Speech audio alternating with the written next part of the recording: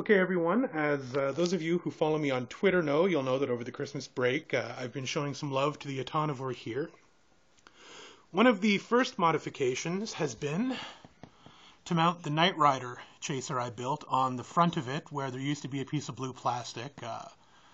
When I get closer to the final hardware, I'll clean that up a bit, but for now, it's in and, well, it's hit a few things, so I don't think it's coming out anytime soon. The other thing we've managed to do is, if you look inside here, you'll see we've mounted the Arduino Uno on the driver's side. And over on the passenger side, we have the custom PC board from the second blog post, which is responsible for driving the chaser, and also allows us a way of converting the hardware serial pins on the Arduino into something we can use with an RJ45 to DB9 adapter. Basically, everything's fit back together well enough that we've been able to put the battery cover back on, so we no longer have to worry about it flopping around and causing all sorts of mayhem.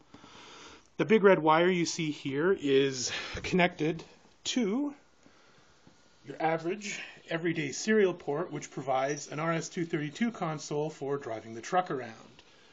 And, well, let's see how she does. First of all, I'm just going to flick the switch, and you'll notice that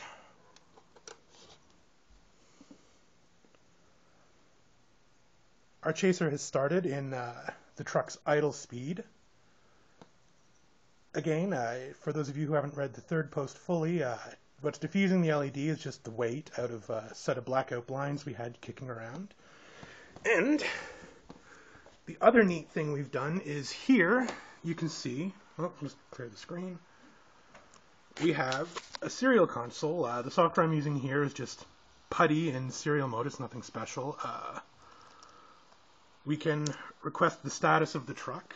Those are all the various things it knows what's going on. Actually controlling it is simple.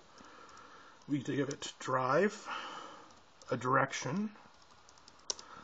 Since the speed is driven by PWM, it can be from anything from 0 to 255. We'll just go with, say, 100.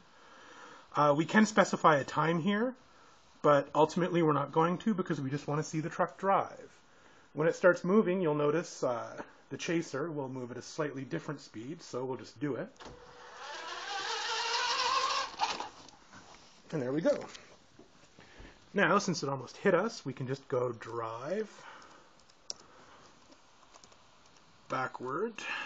This time we won't go as far. We'll go, say, 200 for, I don't know, 800 milliseconds.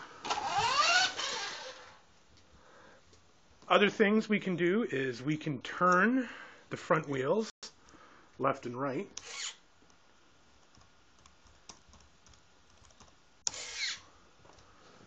We can also straighten them out.